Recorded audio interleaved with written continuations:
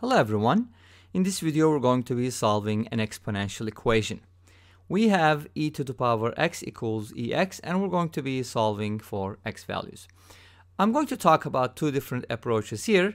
The first approach involves defining a function f of x as e to the power x minus ex.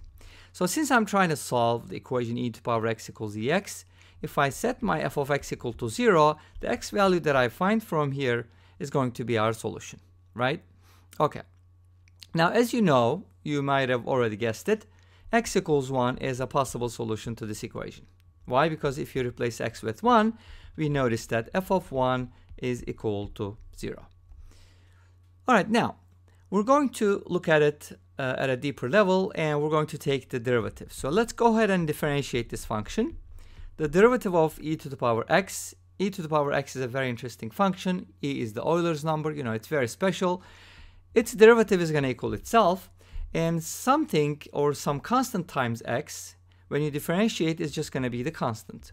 The rate of change of a linear function is basically its slope, in other words. Now let's go ahead and set the derivative equal to 0, and from here we're going to get e to the power x equals e, and we're going to be getting x equals 1.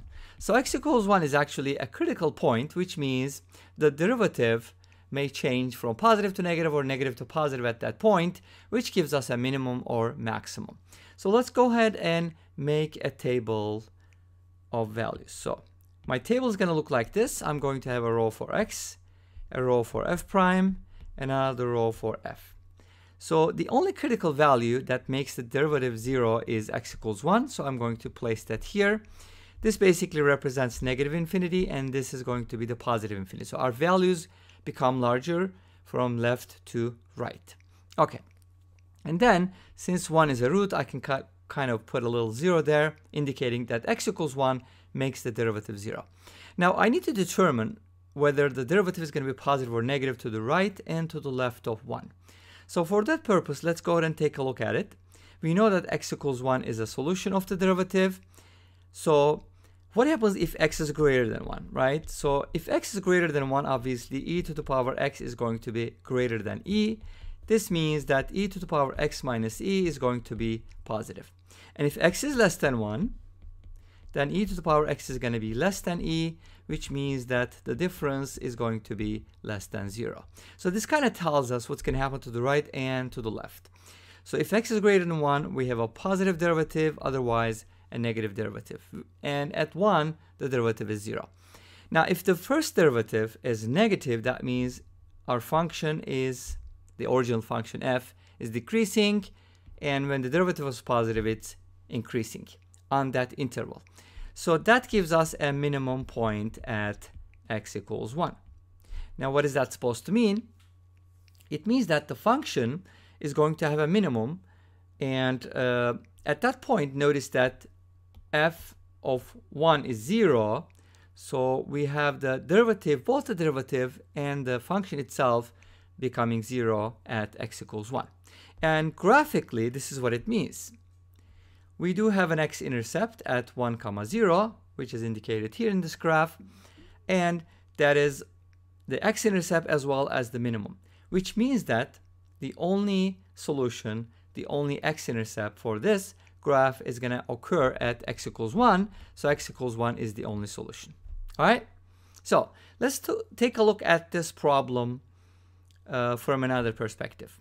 And that perspective is basically going to be looking at these two functions separately.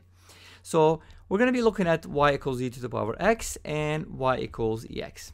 Now the first one is an exponential function. I'm going to show you a graph at the end as well. But if you differentiate this function, you're going to notice that its derivative is itself. And then if you differentiate the second function, then we're going to be getting the slope of this line. So e to the power x and e. Those are the derivatives. Now, we notice that x equals 1 is a solution, right? Because it makes both of these equations e. So that is a solution. And what happens with the derivatives, right? At x equals 1, you have the y prime being equal to e. And here, y prime is also equal to e because it's always e. It is constant. So we have a situation where these two functions have the same value at their first derivative at the same point, which means that they have a common tangent. But guess what? One of the graphs is a linear function. Therefore, it is the tangent line itself, which means that y equals ex is going to be tangent to y equals e to the power x at x equals 1, which means that they're only going to have one intersection point, and that is going to be the solution. Therefore, as before, x equals 1 is the only solution. And this brings us to the end of this video. Well, thank you for watching. I hope you enjoyed it. Please let me know. Don't forget to comment, like, and subscribe. I'll see you tomorrow with another video. Until then, be safe, take care, and bye-bye.